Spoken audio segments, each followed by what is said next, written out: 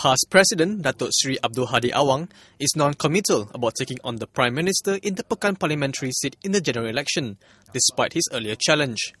Abdul Hadi was talking to reporters after announcing past election candidates at the party headquarters on Tuesday.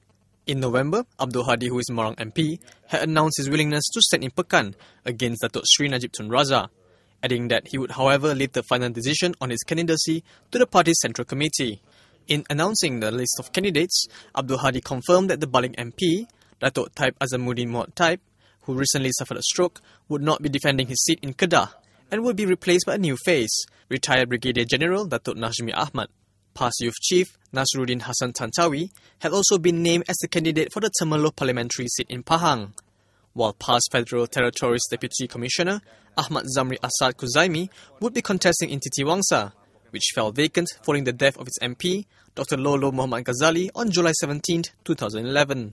Abdul Hadi says PAS will be contesting in 76 parliament and 237 state seats, of which over 20 of its candidates would be women.